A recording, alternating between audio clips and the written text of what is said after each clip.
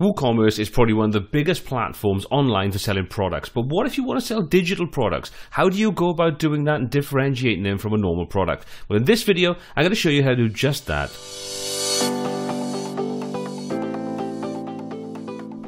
My name is Paul C, and this is WPTuts, the channel where I show you how to create beautiful WordPress websites.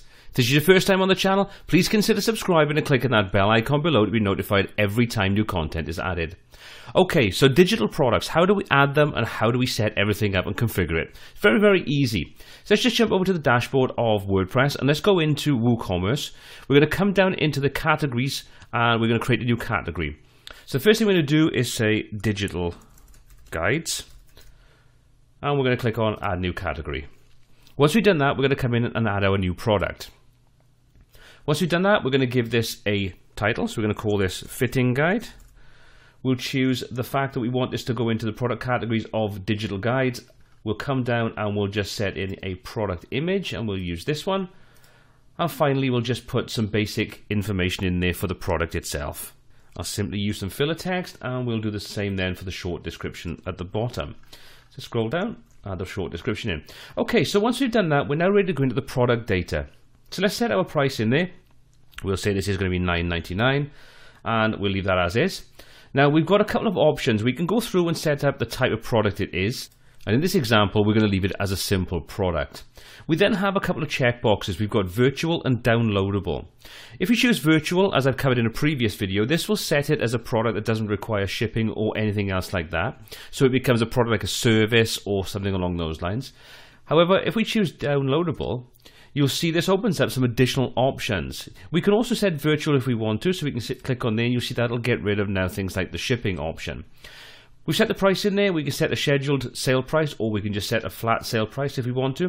But then we've got three specific items that are only available for downloadable products. The file itself, the download limit and the download expiry. So we can specify how long this will be available as a download link before it expires, the link itself. So we can click to add a file and you can click on there and you can see this will pop up and say we've got the file name and we can choose the file. So let's just say choose file. For this example, I'm just going to leave it as an ordinary file. It can be a PDF, it can be anything you want in there. It could be audio files, whatever you want to sell. So insert that file URL and you can see it now puts in the link through to that. And we can give it a file, and if we want to, we can just call this fitting guide. Once we've done that, we can specify the download limit. So we can say how many times we want to allow them to try downloading it. We'll set that to 5 and we'll set the expiry date. We'll leave that as it. We'll just let it be. It'll carry on forevermore. Obviously, this is down to you if you want to do that, or you can specify it expires after a certain period of time.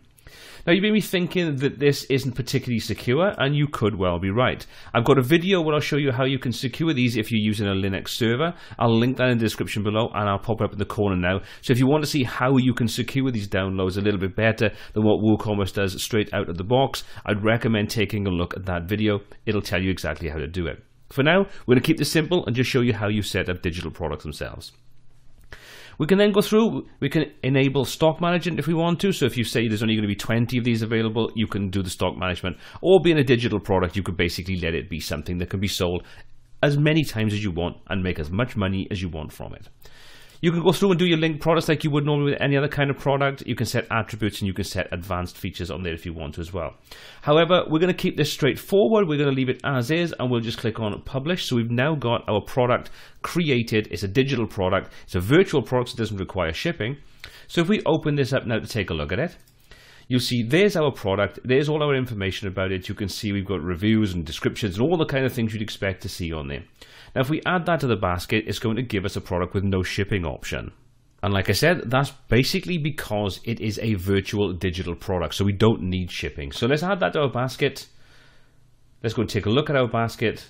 And we'll see that there's our fitting guide, there's the price for it, and you can see if we take a look at the basket totals, we've got the subtotal and total, but nothing to do with shipping because this is a virtual digital product. So once that's been purchased, you'll then have the option to go through and download that from your account, and you'll also have an email sent out to the person that purchased it with all the details about the actual download link itself. Now, whenever an order is placed, you're going to find the order inside WooCommerce itself. It's going to have some additional information you don't get as part of a standard non-digital order. So if we take a look at an order I've just placed, you can see all the normal information is available to you, showing the products and so on. But if we come down, you can see we've got the downloadable product permissions. You can see it tells us what actual file was purchased, or files if you've got more than one. It'll tell you the name, all the information. It'll also tell you the number of times this has been downloaded. You can revoke access from this point, so if someone's downloaded something and there's been a glitch or there's been a problem, you can revoke that access so they can no longer use that download link.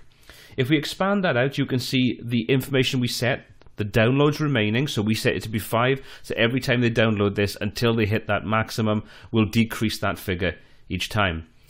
If there's an expiry date, that'll be listed there for you. If for any reason you have a problem and the customer doesn't get the email telling them the download link and so on, you can, if you want to, click on the copy link. That will copy the link. You can then send that through to them and they can download that file directly from the email you send through to them. You've also got a customer download log, so we can click and view on there, and every time that's been downloaded, you'll find out all the information to do with that particular order, the downloads and so on that's been associated with that customer. So you can see there's some additional information in there and a couple of extra steps that you'd have to a normal product, a non-downloadable product, but hopefully what you've seen is it's incredibly easy to set up digital products to sell via your WooCommerce based store.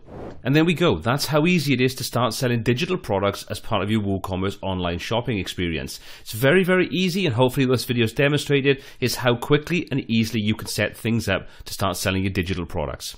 Well, I hope you enjoyed the video. If you did, please give it a thumbs up, smash that subscribe button to be kept up to date with all the new content that's added every single week. As always, if you've got any comments, questions or feedback on this video, please leave those in the comment section below. We love getting your feedback and we try to answer as many questions as possible. As always, my name has been Paul C. This has been WPTuts, and until next time, take care.